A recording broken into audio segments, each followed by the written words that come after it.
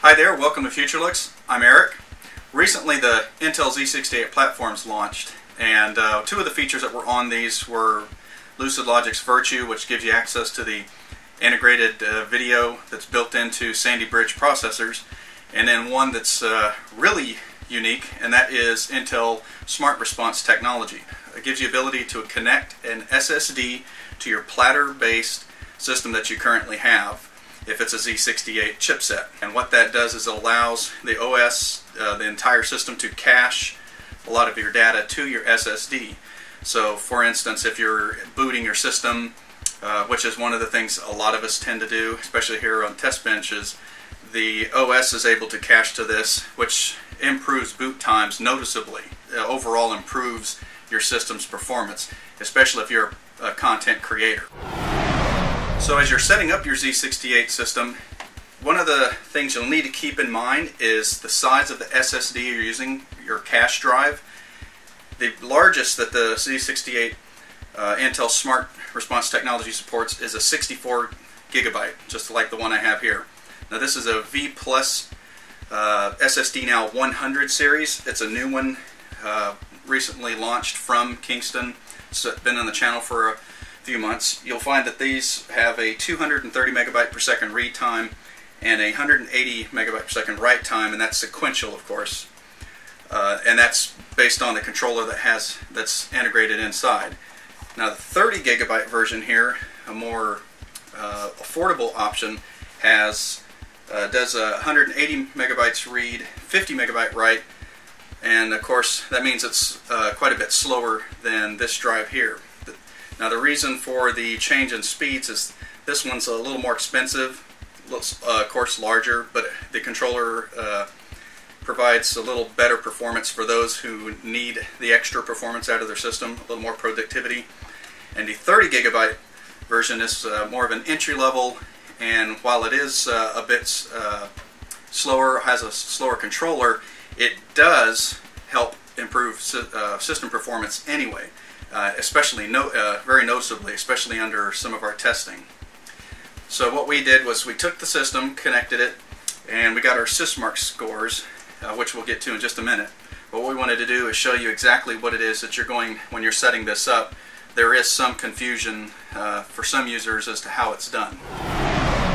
Alright, so once you've got your system built and it's set, ready to go, the optimal way of setting this up is you will configure this into a RAID in the BIOS. Now basically you just simply have to go into the BIOS here, and in our test system here you select a RAID mode. That's all you have to do.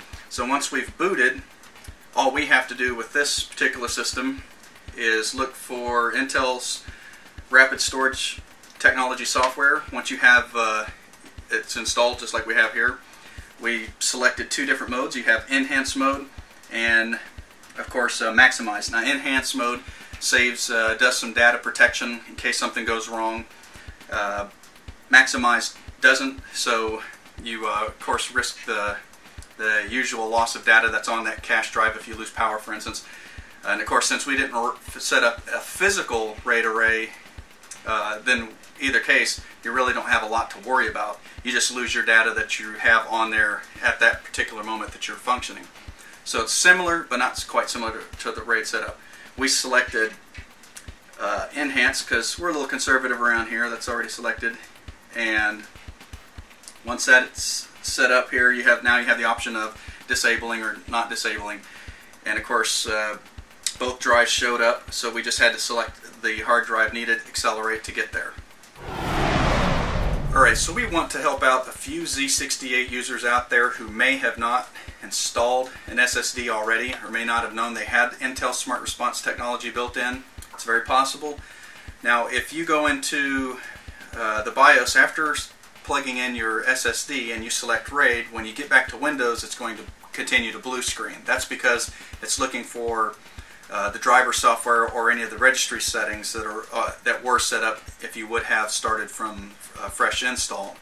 Now, instead of having to reinstall Windows, all you really have to do is check out our webpage where we have our Z68 article. We have a quick fix, an automatic link fix from Microsoft that can save you some time. You just run that and it resets the registry options for you.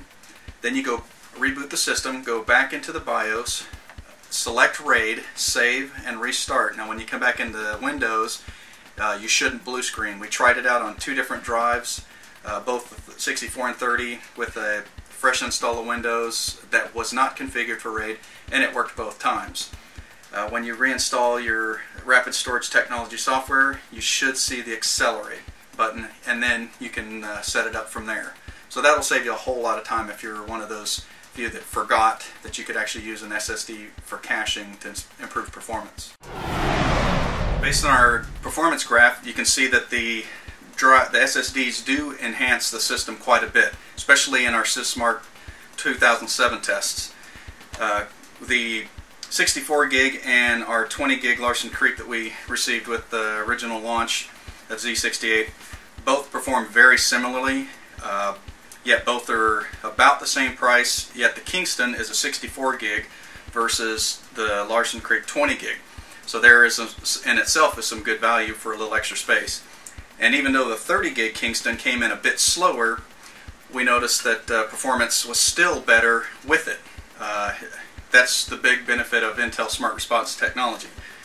So again, all that's needed to set it up is essentially setting up RAID 0 in the BIOS, installing your OS, and of course installing Intel Smart Response technology software, which automatically formats your drive and sets it up and, with a reboot or two, and you're back to select your options and you're up and running. So there we have Intel Smart Response technology using Kingston SSDs.